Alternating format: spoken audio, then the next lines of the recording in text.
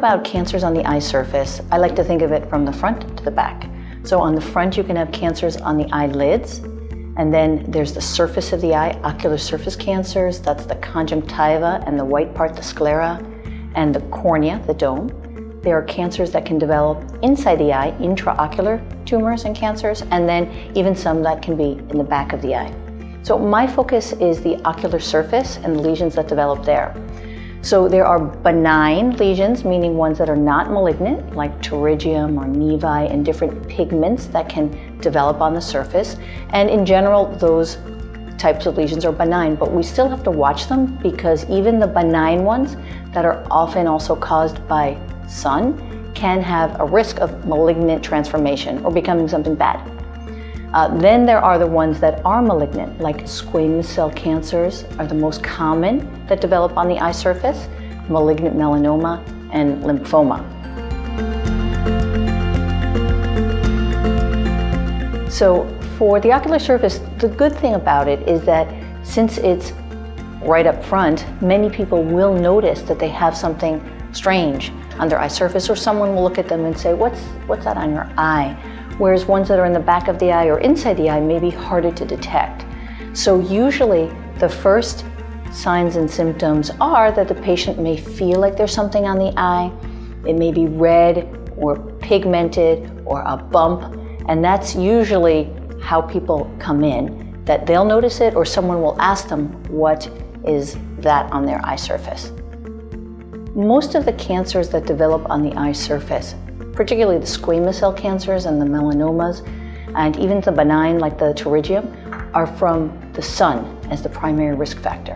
And so we have our eyes open all day long, and so we're exposed to the sun. And especially the cancers often develop in what we call the exposure zone, where the eyes are open, and that's because that's where the UV then hits the surface of the eye. So all of us, especially living in Florida, have a chance of having something develop on the eye surface. We can't put sunscreen on our eyes, so sunglasses are protective and hats, but we really get a lot of UV light onto the eye surface. So sun is the main risk factor. There are other things, genetics, some viruses and other things that can develop cancers and from other parts of the body, but the primary one is sun.